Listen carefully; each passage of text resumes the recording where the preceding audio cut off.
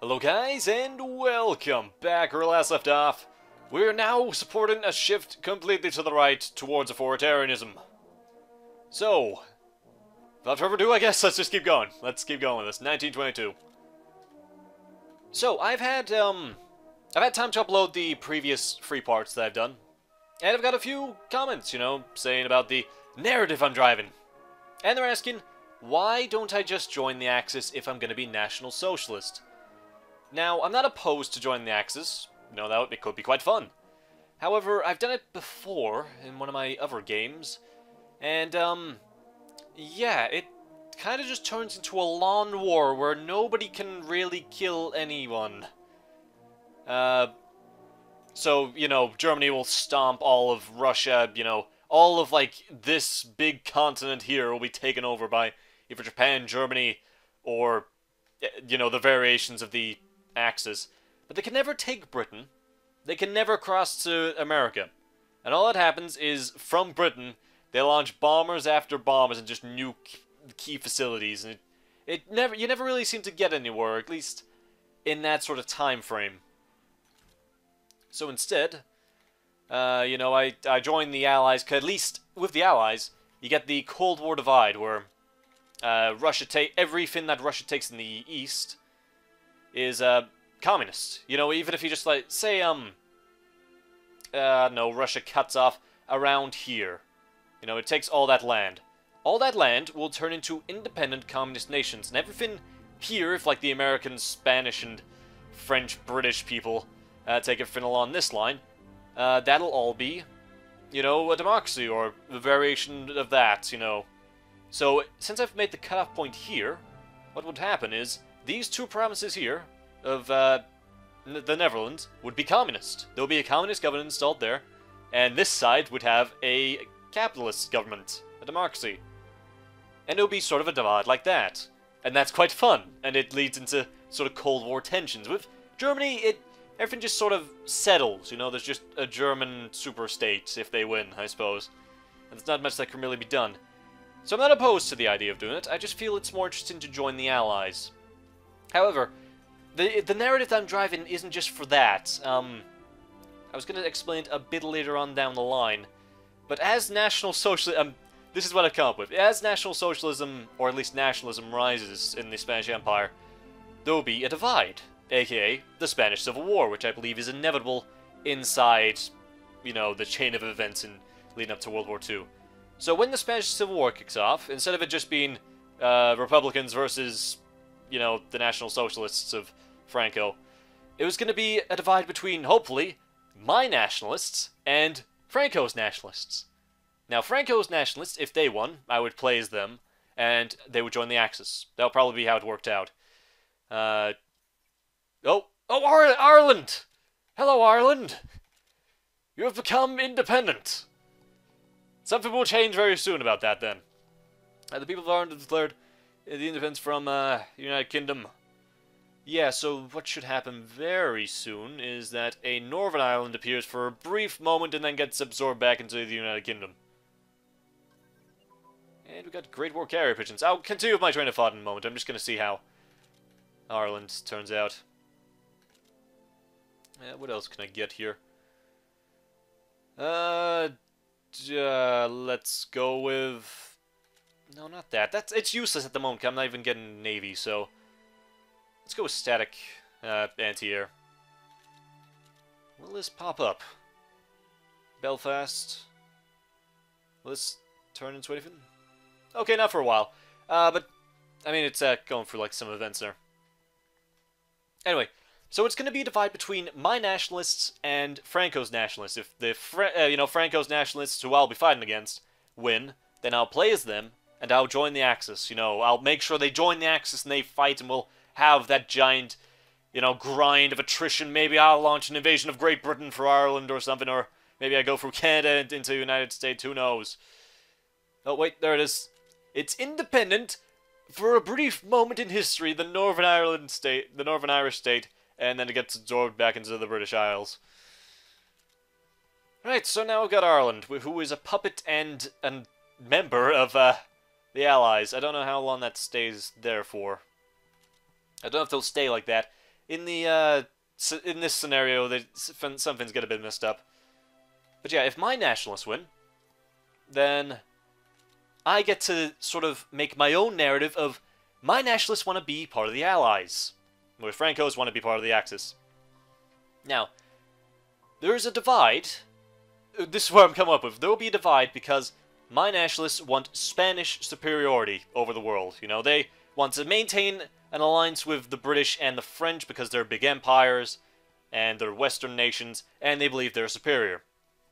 However, Franco believes in German and Italian ideals, and they want to join them. However, mine do not believe in that, because, of course, Germany believes in Aryan supremacy, and Italy wants to recreate a Roman Empire, which included Spain, which would not be beneficial in the long run. So, it was sort of a divide there, I think. That would be core principles. Mine would be more towards Spanish, like, superiority and Western superiority, you know, tolerating the Allies until they outlive their usefulness. Whereas Franco wants to be part of a big bloc, you know, unite with the Germans and Italians, just disregarding their ideals. And that would be sort of the split. So, I don't know what you think in the comments about that.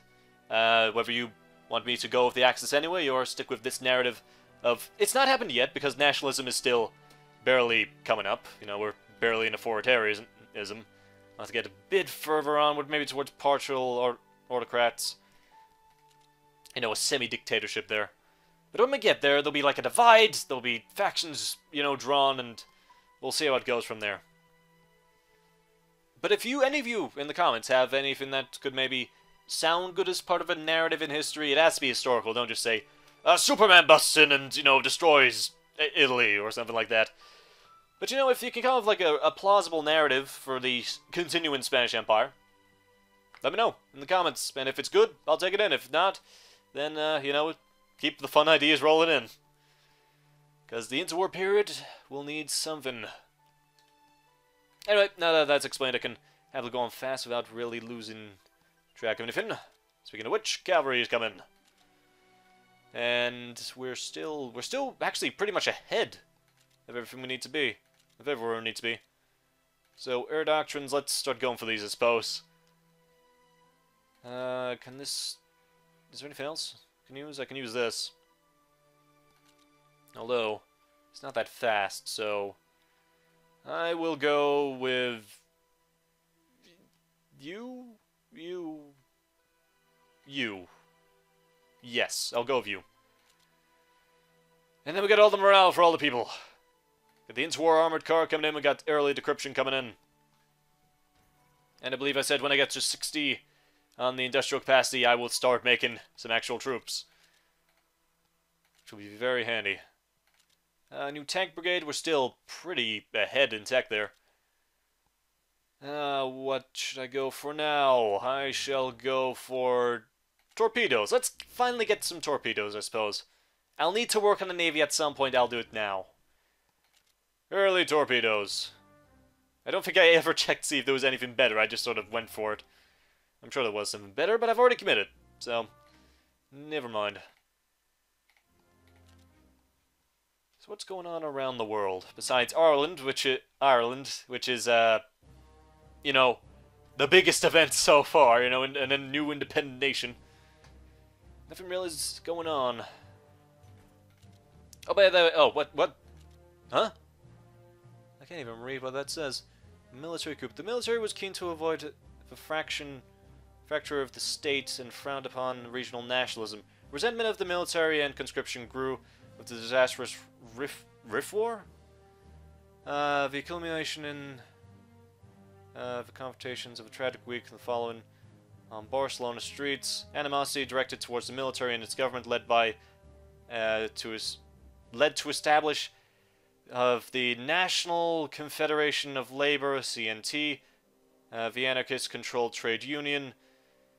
After the formation of the Comintern in 1919, a growing fear of the communism emerged, and the ideology was represented by the government through military means. The socialist PSOE split, with more radical members found in the Communist Party in 1921 and 1923.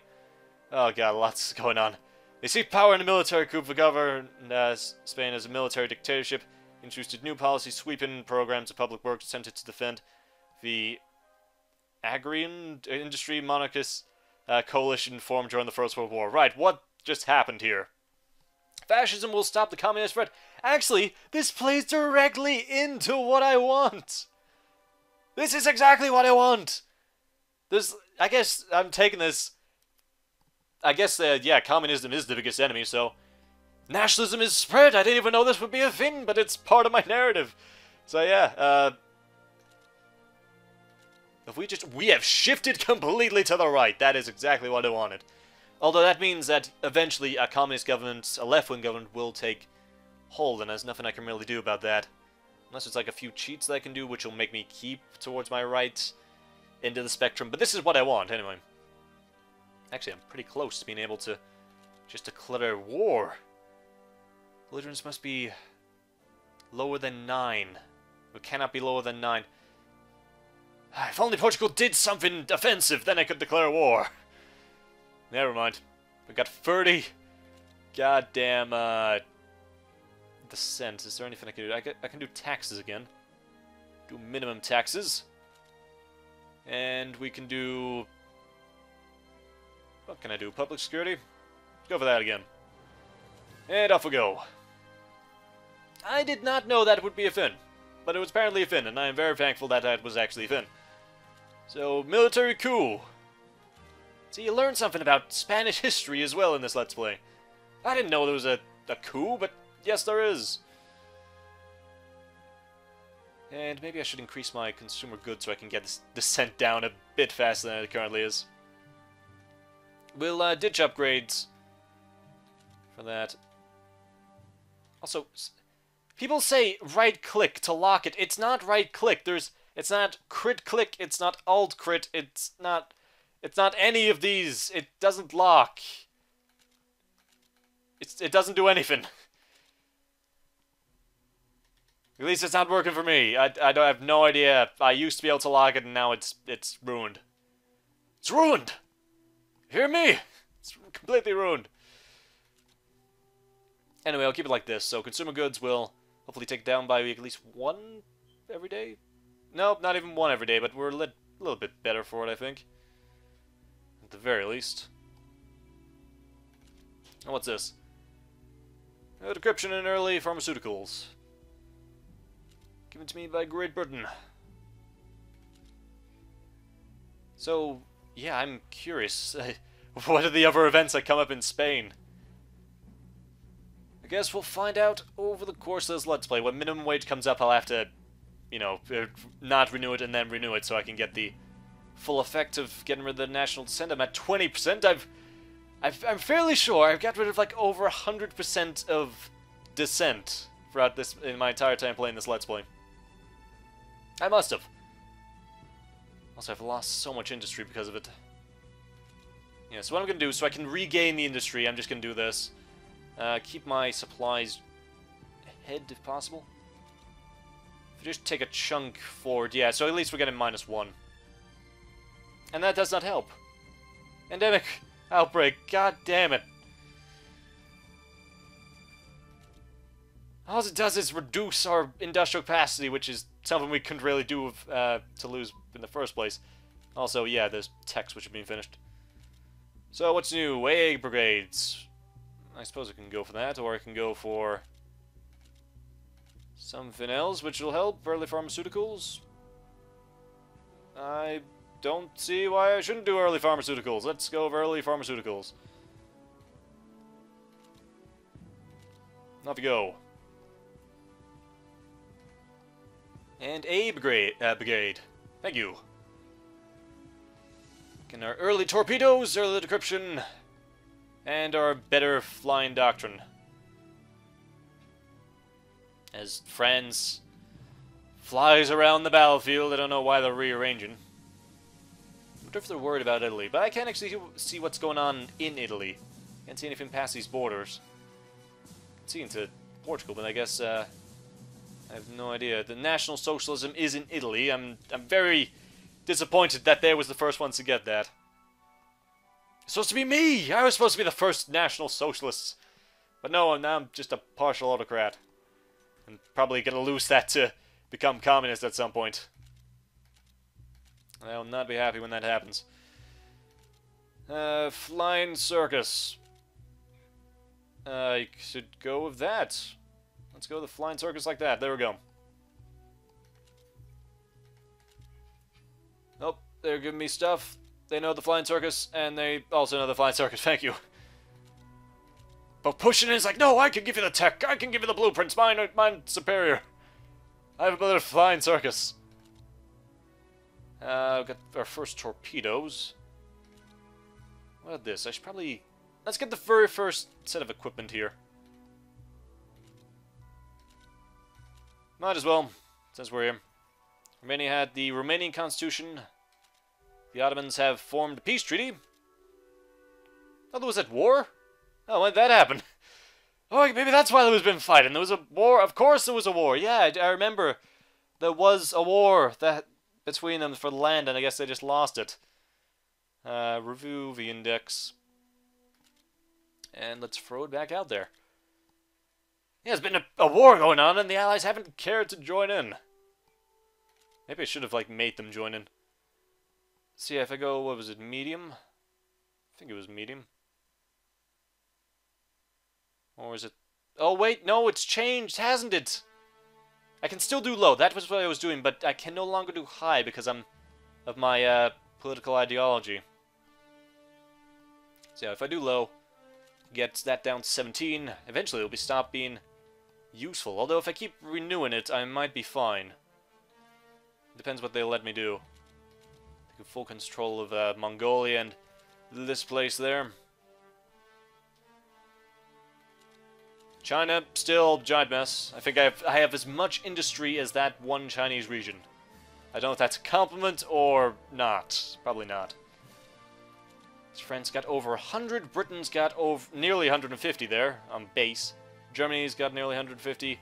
Russia's got 140. America's got 380, but they still cannot beat the goddamn Mexicans down there. What is going on? Right, I'm checking. What is it? I think it was no fog. What is stopping you? America, please. Please do something there. They'll never be ready in time for World War II at this rate. They'll never kill them. They are still at war, right? Yeah. Yeah, they're at war. They're not killing them. I don't want to intervene, but I might have to intervene to make sure, I don't know, Mexico gets formed and the US isn't distracted. I don't want to have to do that, though. I want that to be a legit thing, but if it stops them from joining the Second World War, which will kind of be crucial, because they'll be able to produce all their, you know, weapons and troops in the safety of a different continent, while we'll be facing down the German menace. And bombers.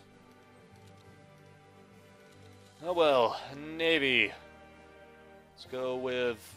Actually, no, we'll go over aircraft again. We'll go back to interceptors and, Oh wait, no, that's... Well, I think I've still got a few things, yeah. Go to interceptors now. Make me the interceptors. Make me something better. I know I've just been researching other things, but make it better. Anyway, that's the end of this part, folks, so thanks for watching. And I'll see you next time for God knows what happens. So, see you then.